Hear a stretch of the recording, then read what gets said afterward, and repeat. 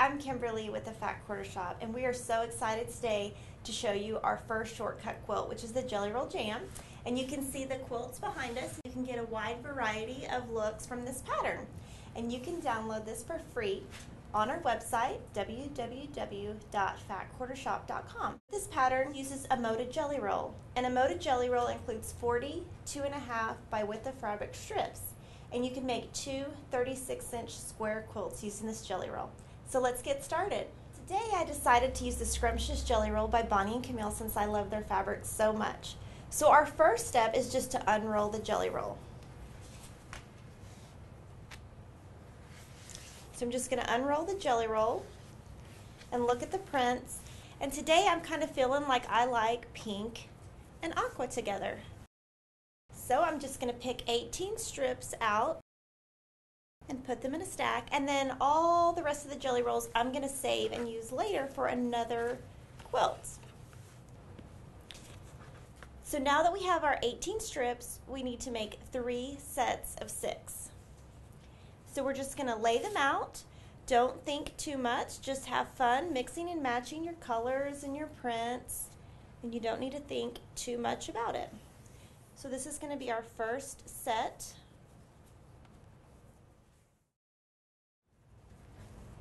Some, your colors might touch, they might not. You might have prints next to each other, and in the end, if you look at the quilt, you won't even notice because it's very, very scrappy. So there's my first set of 6. And then we'll just go on and do the next.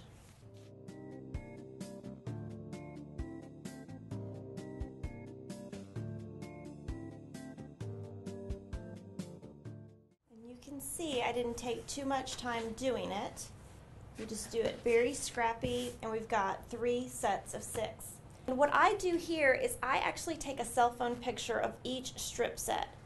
So if I'm sewing and I leave my project and have to go back to it later, I can remember exactly where all my fabrics were.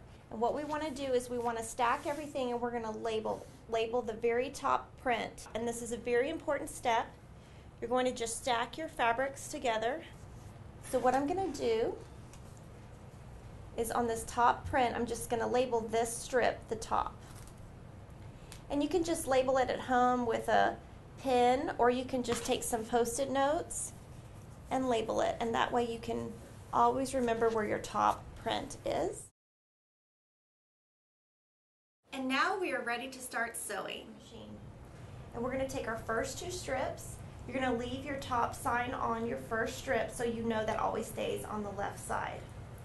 What I do is I take my jelly rolls and I line up the triangle edges so that way I know that they're perfectly aligned. I'm going to sew with a 1/4 inch seam, and I use a 1/4 inch foot on my sewing machine.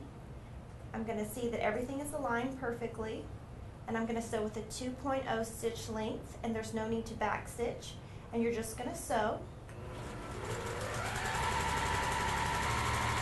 And then I stop, make sure that we're aligned, and go.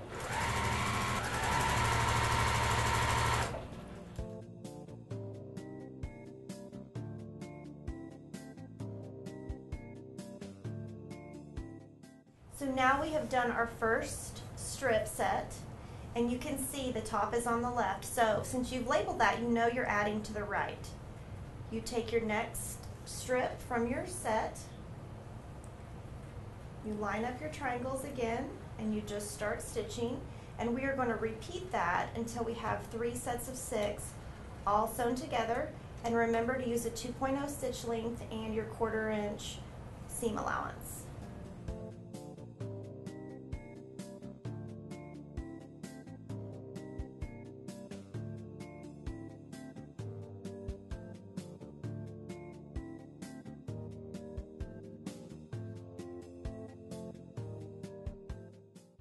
And now we're going to start ironing.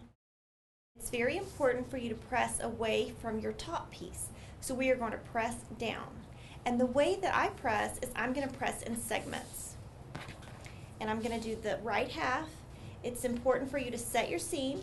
Setting your seam just means pressing down gently And that just sets everything to where it's very nice and even. And then you're going to just press out after you've set your seam. And I like to use a lot of steam in my iron. I put it on the hottest setting, and I use steam and starch. So now we have pressed our strips, and the first thing I'm going to do is I'm going to turn it over, and I'm going to make sure that everything is very even and everything is pressed the right direction, and then I'm going to starch. And I like to starch a lot. I like to use a premium starch that is not flaking. If you use one that flakes, it's going to ruin your quilt. And the reason that I love starch is it just makes it nice, crisp, flat, and it just makes everything go together so much easier. And I use a ton of starch, as you can see. And what I do is I'm going to let this sit for 2 minutes before I press it, and I found that if you let it sit, it's going to be much crisper. So now we're just going to do our final pressing with the heavy starch, and it is going to be nice and crisp and perfect and easy to work with. So now we've ironed our row, and now we are ready to start cutting our block. And today I'm using a Creative Grids 6.5 by 18.5 inch ruler to cut our blocks. And the first step you're going to do is you're going to line up your very center strip with a line on the ruler. Doesn't matter which line, you just want it perfectly straight, and you're going to trim. And you're going to flip it around.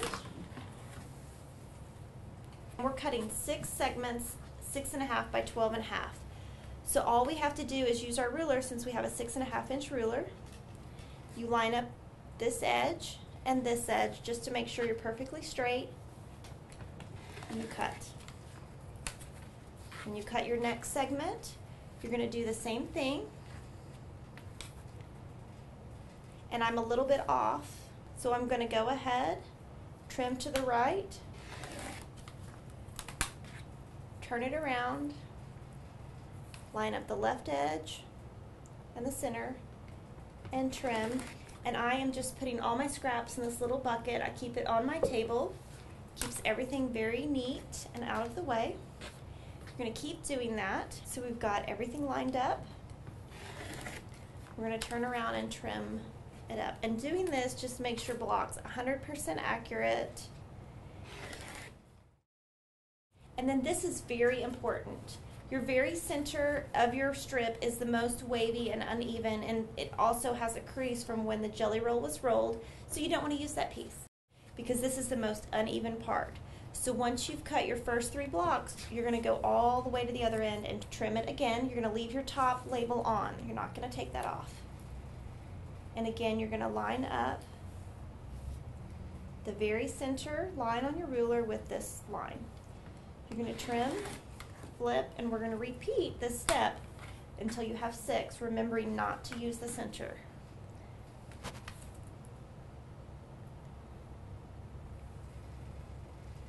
So lining up the edge and the edge, trimming.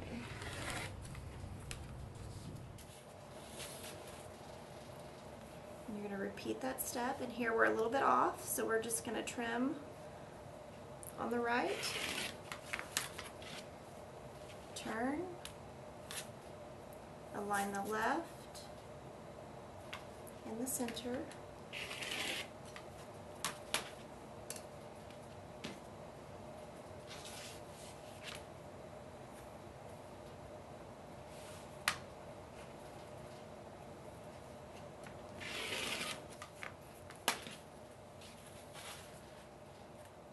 and when you're done, you should have 6 for each strip. You should have 6 6.5 by 12.5 inch blocks.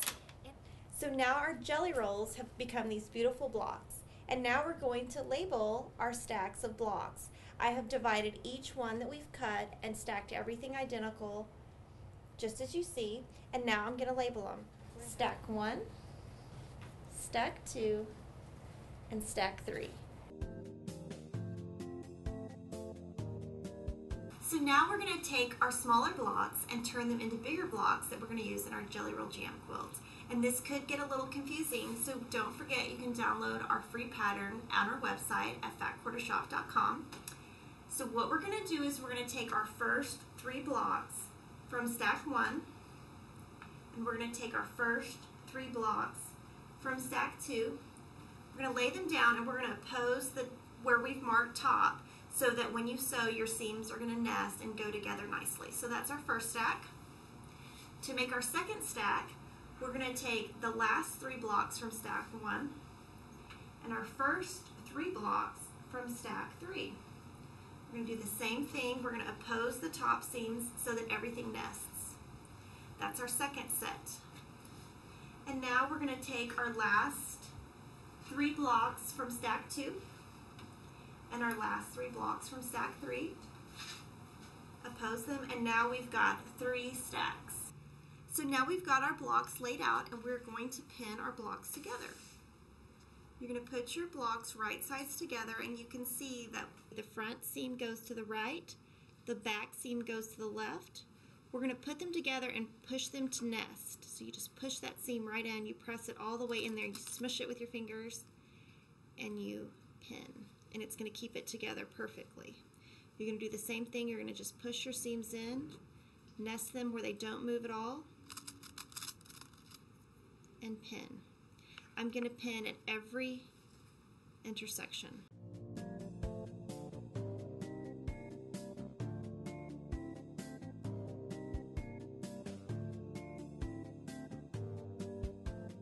So now we've got all our blocks together. And now when we go to our sewing machine, everything will be pinned and nothing will go out of place. So let's get to sewing. We're going to take them to our sewing machine, and I'm going to teach you how to chain piece. You're going to use a 1/4 inch foot or a 1/4 inch seam, and you're just going to sew. And right when you get to your seam, you're going to pull your pin out. You do not want to sew over a pin because it can break your sewing machine.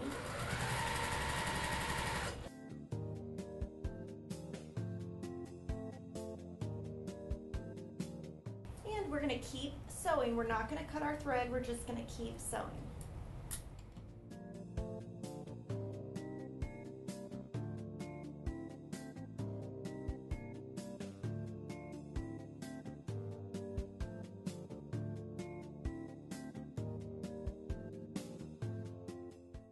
Now as you chain stitch, it's going to save a lot of time and a lot of thread because you're just going, you don't have to stop to cut. I put the grab it on my sewing machine and I just pick my pins up and just keep sewing. And just make sure you do not sew over your pins.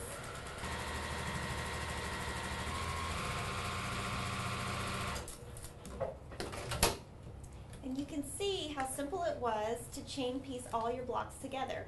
So now what we're going to do is just cut them apart. So now we are going to iron our blocks. And again, we're going to set our seam by just pressing down gently, which is just going to set your seam and make it much better when you press it open. So now we are almost done with our quilt. All we have to do is lay out our 9 blocks and we are going to be done. So the first thing you can do is let's take the top tags off. You don't need them anymore. So that's our first step.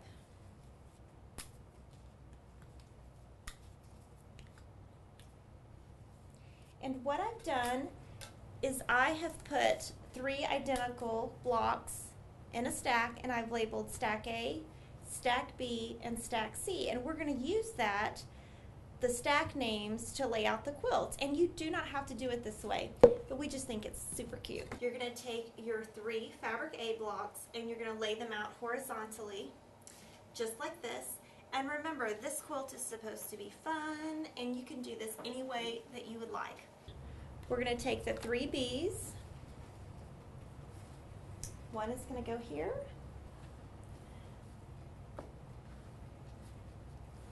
We're going to take the 3 C's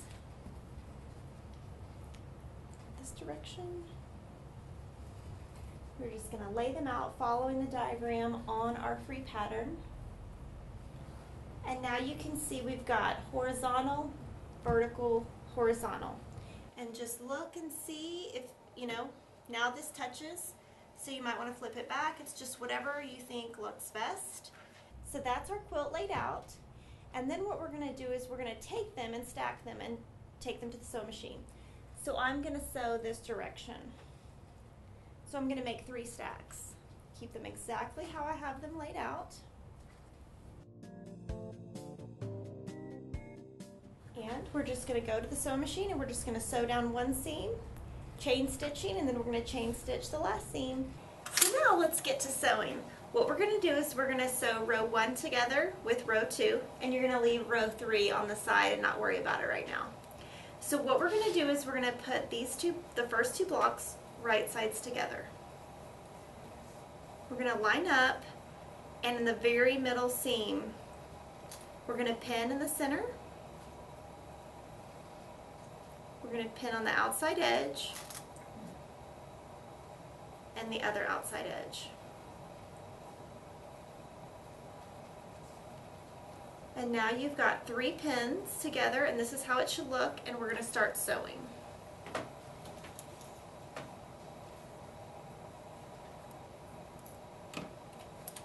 So you're just going to sew with a 1/4 inch seam and a 2.0 stitch length, and you're just going to go all the way.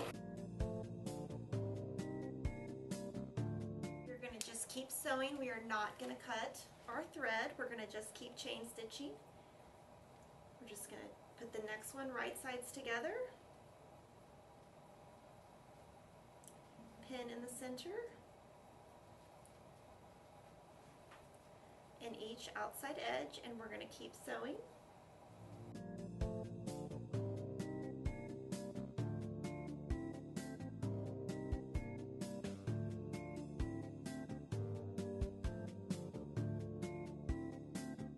And now we have chain pieced our first 2 rows together, and it should look like this.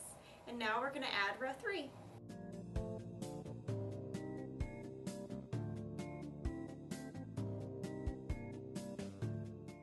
Now this one we'll have to cut the thread so that when we come back, you can open and you're going to add your next one.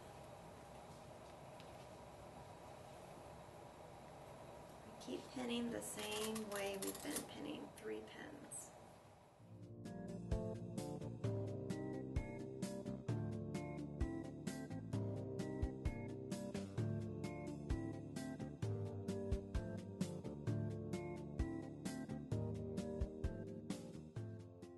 So now you're just going to line your rows out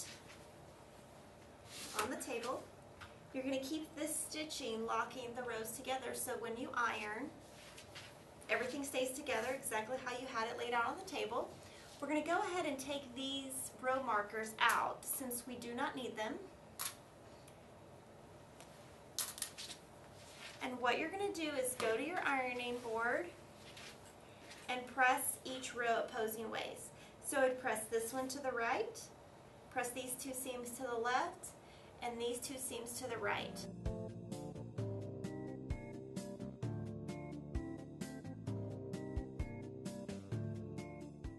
So now we've ironed our rows together, and now I went ahead and pinned the first row together using the tips that we gave you before, and we're going to sew our very last 2 seams, and our quilt top is going to be complete.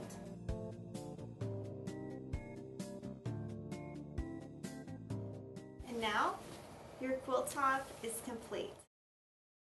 So making this quilt was just as simple as that. And remember, you can make 2 Jelly Roll Jam quilts from 1 jelly roll. And make sure to look at our website, backquartershop.com, and look at our large selection of jelly rolls and to download this free pattern. Thanks for quilting with me, and make sure to watch for our next shortcut quilt video.